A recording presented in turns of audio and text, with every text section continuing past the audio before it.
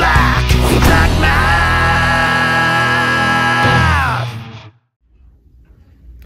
Moving on to lesson 12. Okay, so this is going to look very similar to the last lesson. You might have a problem like this. You have a larger number and a smaller number,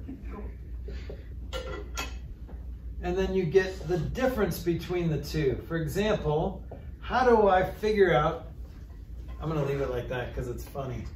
It's not the difference, it's the difference. What's the difference between your age and my age? How do you figure that out? What's the difference? I have to figure out what your age is. I'm 48. Oh, okay, then I'm a lot younger than you. Okay, you don't have to say a lot younger. Well, how would you figure out the difference of our ages? I would usually just count with my fingers. Okay, so what are you doing mathematically, Grace? Take your age and subtract. Subtract, right.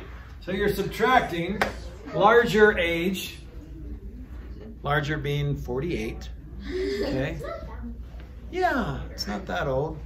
I'm only half dead, okay? Not even. You're also half alive. Not even. I'm half alive. I need to be more You have optimistic. 50 more years left. Okay, thank you, thank you. Larger number minus a smaller number equals the difference, okay? So what about this kind of thing? So the same subtraction problem would work for later minus earlier. For example, if my grandfather was born 1920 and he died 1980, how old was he? How did he have? Oh, that's so sad. An exact lifetime. Yes. I guess that's not. 60 years old. I think he was older than that. But then you still get that difference.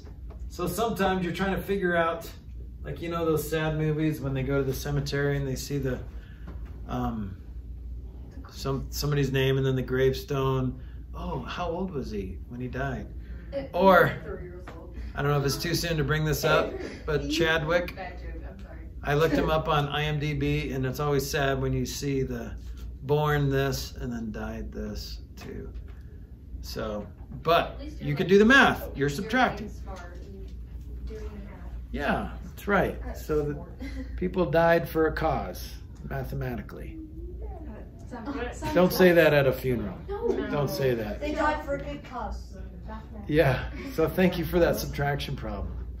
Yeah, that's what people want to hear. Okay, so that is just another example of a subtraction problem. So these guys are subtraction problems. It doesn't mean that you're always going to subtract, right? So let's say that someone died in 1980, but they were 23 years old. When were they born? That takes time. That's actually a gravestone. That's actually a gravestone? Yes. Like they died at 23? Mm-hmm. Yeah. And so they were when, born in 1980. yeah, so if they were born in 1980 and they died when they were 23, then when did they die? 2003. 2003, okay? So you're not always going to subtract in these problems. You can set it up like a subtraction problem, but you might be adding, okay? So for every addition problem, it could be a subtraction problem or an addition problem. For every subtraction problem, it could be a subtraction problem or an addition problem, okay? That's all I got. So here's the deal. You guys have a lot of time to work on your problem sets. Black math.